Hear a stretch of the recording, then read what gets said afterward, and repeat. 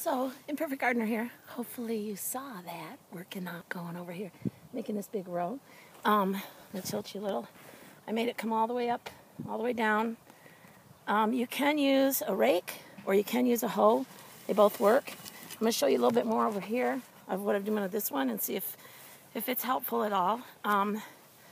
A hoe works. Hi. A rake works. A hoe works. I can't talk tonight. I'm out of breath. So, but part of what I do, part of the reason I do this is, let me get up here. Alrighty. Hold still. Hello, there I am. I like to have the raised bed like this. I'm still working on this one over here, and I'm just going to pull it over this way. What I found that has worked best is if I start on, like I've already got this is the part that I'm going to be walking through here in the middle. So I grab my rake and I'm pulling over from this side.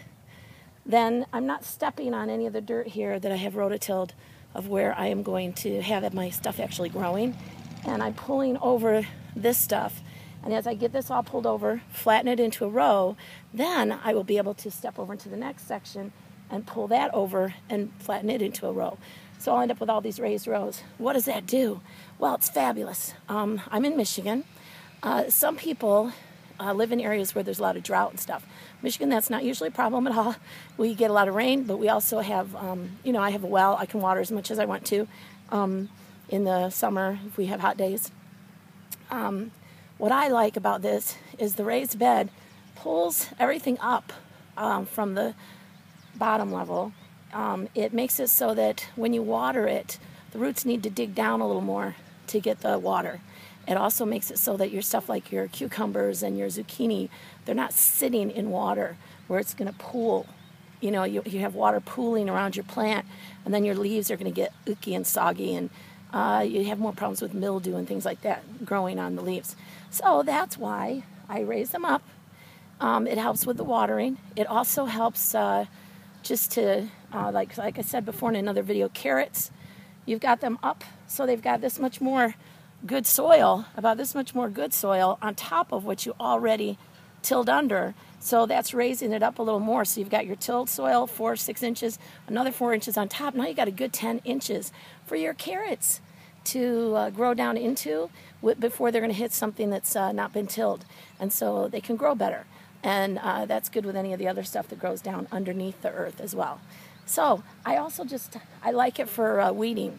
When I have these raised up like this, it keeps the ground very soft, and when weeds get in there, it's really easy to pick them out when it's nice and wet, when you've watered it really well. Get in there, you can weed, you can pull the weeds out simply, and I like to leave a nice space in between my rows, as you can see here, for me to walk up and down to pick vegetables and things. Now, when I get down to the rows where my tomatoes are going to be, I can even put a wider row in between if I want to, because this is only about, I don't know, 1.5 feet in between. Almost 2 feet in between. With your tomatoes, you could have 3 feet in between the rows if you wanted to. Give them a really big spread. I usually have about 2 in between my 2 feet in between my tomato rows, and then within the row, I give them a good 3 feet in between each other most of the time, or at least. Gosh, that's my plan. And then usually what really happens is that I have extra tomato plants, and I can't help but plant them. I put them in, so I end up with some of them kind of close together, and they just all grow all over each other. But I'm trying to give them a little more room this year. In the past, there's been time my tomatoes have gotten some of that little rot on the leaves and different things happening with the leaves that's not good for them. And so I'm going to try to keep them a little more open this year so that the air can circulate better and they won't be wet and I have more diseases come up. So anyway, but this is how I rake my rows, and I'm going to get busy and keep doing some more because I've got the whole garden to finish, and it's almost time I can put my plants in now because I think we've had our last frost. It's May 20th, and this week's looking good, and by the time you get to about the 26th, you're in good shape usually here in Michigan, so I'm really excited to get things in. I already got some radishes coming up over on this side, but it's time to plant everything else. So have fun, raise up your beds if you like it. I also just love it. I think it looks pretty this way. Okay, have fun gardening.